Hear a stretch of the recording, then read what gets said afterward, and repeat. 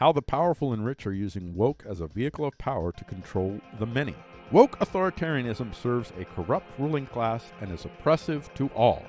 And I'm going to call this video the Tyrannical Authoritarian Usefulness of Wokeness to Our Masters. Now, I'm not going to read all of this article because it's very long, and I don't have time to read all of it. But I'm going to read a significant portion of it, and I encourage you to go and read all of it for yourself. I'm going to read maybe the first few paragraphs and maybe the end paragraphs for you here. So, the title that my brother gave this article, Bill Collier, is the editor of the Freedomist. Woke authoritarianism serves a corrupt ruling class and is oppressive to all.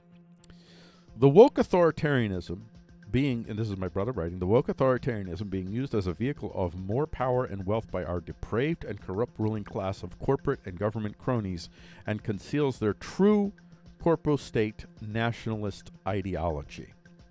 And this is the phrase, like I said in an earlier story from the show, and if you haven't watched the whole show and you're watching an excerpt, be sure that you click down below because there's a link to the whole show below.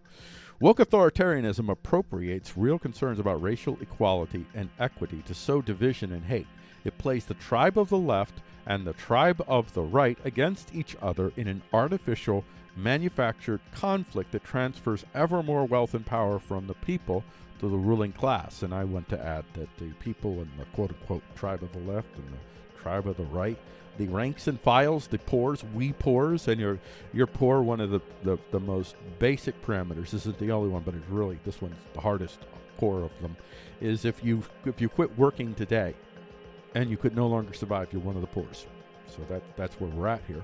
So we have far more in common with one another, whether, even me, I'm not in either one of these tribes, but I have far more in common with both of the members of this tribe, whether you're left or right, than I do any of the authoritarians that all of you seek to get the legitimacy and approval from. So we'll continue with what my brother has to say. This woke authoritarianism is perpetuated by the minions of the ruling class, useful idiots who may genuinely be fooled. These minions include the corrupt press, corrupt bureaucrats who put party and or parochial self-interest ahead of public interest, many to whom academics and entertainers, and many to most academics and entertainers, and many or most corporate leaders. The counteraction by grifters, talking heads, politicos, and useful idiots on the right. These are people like Steven Crowder that you'll notice that I have a lot of bad things to say about because he's one of the worst offenders in this area. Politics USA is the version on the left. Including their corrupt news outlets is reactionary swill. It's the tickling of ears is what it is. It's false prophets tickling your ears with what you want to hear. It is anger at the wrong people, and it tends to focus on denying that real problems of racism, bigotry, and intolerance exist and need to be addressed. And it totally works into the hands of the authoritarian right-left. Because then they can look and see, we told you, see. It spins in the face of the actual disenfranchised and disadvantaged who face real discrimination. The goal of the ruling class, and albeit unwittingly their minions, is to keep us at each other's throats while they sneak away with the prize. That prize is our freedom, wealth, and happiness sacrificed at the altar of their craven lust for monopoly power and control over their fellow human beings, which is the whole history of the world. It's all wrapped around these, I call them, not that all psychopaths are bad, but all government psychopaths are bad. So these government psychopaths, that's the story. The governed being coerced by the governing in as least expensive a way as possible for the governing. We must say no to this kind of dangerous and extremist thinking. We will not defeat racial bigotry or any bigotry with more bigotry and hate. All of this will do is empower the corpostate nationalists and their authoritarian agenda. The problem isn't the left. It is the ruling class. The left are not truly desirous of the dystopian nightmares of authoritarianism and monopolistic power and control. The ruling class are using control. The ruling class are using them and their legitimate concerns to lay the foundations for. So, yeah, you're not going to get what you think you're going to get if you're part of the quote unquote left. It's like I was speaking in a story earlier, when I was on board with the Department of Homeland Security and Patriot Act and the government using terrorists and extremists to define basically anybody on the left, because that's kind of what they did. Yeah, I did so thinking that they would never use these weapons of war against me, but I was a fool. To be clear, the notion of all white people are racist and all people of color are moral saints in comparison is racism itself and bigotry. Never mind your racist definition of bigotry, which is what the Wokeness have, a racist definition of racism.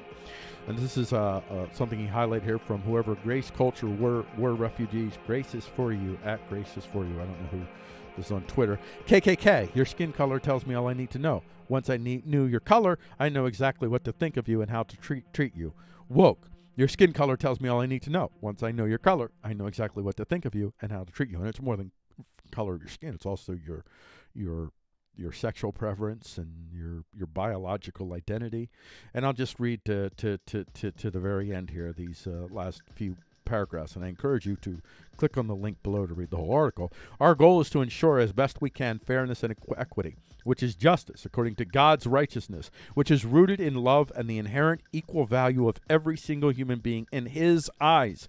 We desire to see every person of any people group, of any race or ancestry or shared socio-cultural identity in every economic class have a fair and equitable shot at happiness, fulfillment, and prosperity, and to live in peace and freedom. We know real racism and bigotry exist, and this woke authoritarianism is not in any way helping anything. It is causing an increase in bigotry and hate and justifying violence and ultimately totalitarianism.